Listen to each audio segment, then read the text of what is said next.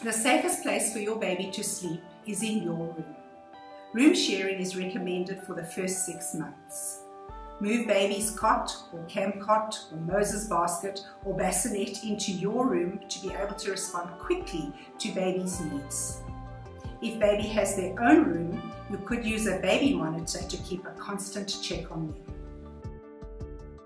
Ensure that your cot or sleeping space is appropriate for baby's age and developmental stage. For example, they should not be at risk of falling out of the cot and injuring themselves.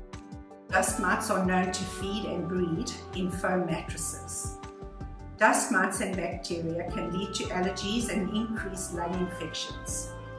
It is very important that every new baby has a new mattress. Antibacterial protection. Nanotech foam offers complete mattress protection against dust mites, bed bugs, bacteria and mold. Ventilation holes. Important to allow airflow to keep baby cool and comfortable. Correct size. Make sure your mattress is a snug fit. There should be no more than a 2-finger space between the mattress and the sides of the cot. Use a mattress protector or a Health Tech's waterproof sheet for added protection and comfort.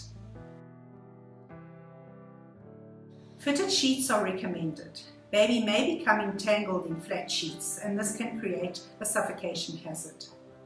It is important to protect your mattress against any wet spills or accidents. Cot bumpers. Cot bumpers are optional. These can protect baby from hurting themselves against the hard sides of the cot when they start moving around. Avoid too many loose blankets in baby's cot. Opt for lightweight muslin blankets in summer and warm fleece and cotton blankets in winter.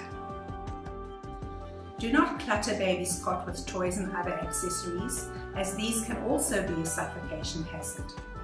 Avoid the use of electric blankets and hot water bottles in baby's cot, as they are unsafe to use for infants. It is important that baby's sleep space is comfortable and safe in order to promote a happy, healthy baby.